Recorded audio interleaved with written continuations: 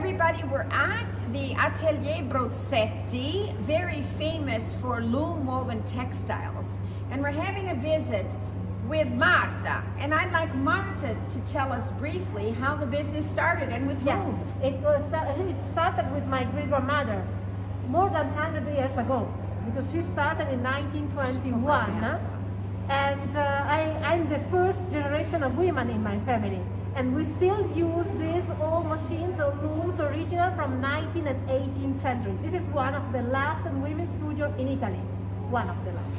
And what is wonderful about this is a women's business. Yes. It's the strength of the women in this. Of course. And it was interesting because we visited the studio Moretti Caselli, and it's the strength of the women there as well in that same glass business.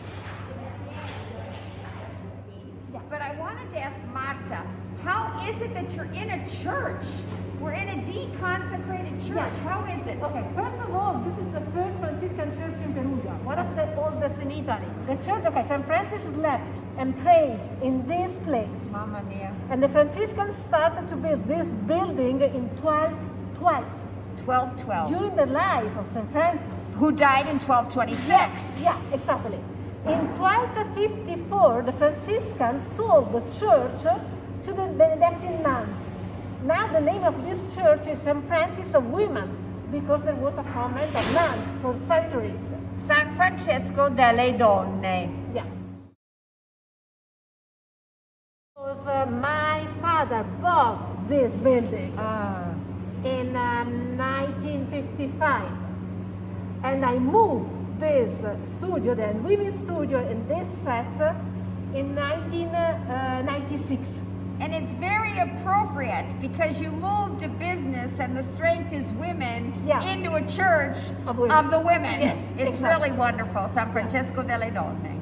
And then we became, of course, immediately we understood that it's a beautiful place where work. And we became a museum too. This studio is not only a living studio, but it's a place to visit too.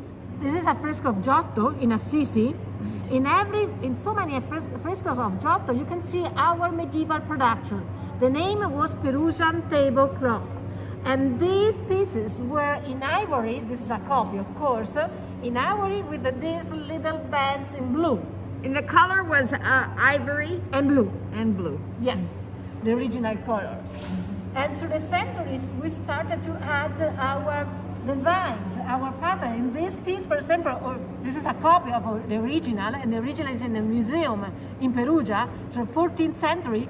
We can see the griffon, the symbol of my town, with the fountain, of course, one of the most important monuments in Perugia. Still in the first part of the 20th century, in Umbria, every farmer home had 1 or 2 looms to make materials. The farm women, in fact, worked on the looms in the evening near the fireplace after all day in the fields. It was always the women. In wintertime. Yes. Because they were so poor, and in the past it was unthinkable by families. Right. And my great-grandmother gave a new life of this traditional work, survived in a simple way, in a poor way, in the countryside. Right. And give again a new life. And the tradition survived through the centuries by women again.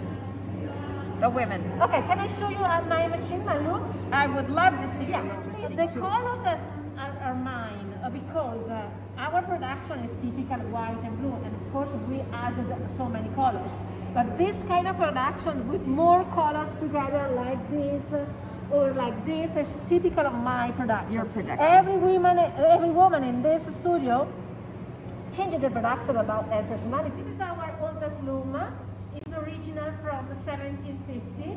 This loom here. This loom, but the technique is from 12th century. Okay. Mid-18th century, but the technique, the 12th century. Yes. Okay. Pinturicchio was a famous artist in the 15th century, and look the fabric around the baby.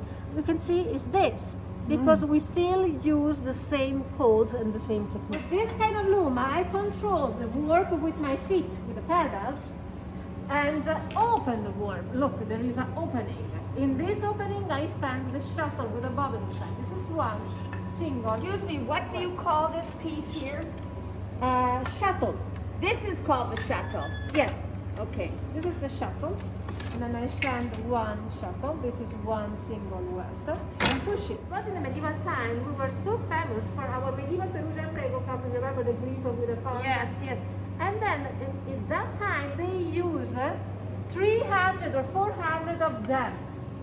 And there were 2 people to control the warp and 1 person to weave. This is a jacket machine. The jacket machine was invented in France in 1801 and was the first computer in the world. Every single step in this studio is made by hand. We put the warp by hand, we weave every single piece by hand. Put a new warp, the long threads. It takes us for this loom 16 days of work just to set it up the loom, just to start. The setting by hand, 1,800 threads along each 80 meters.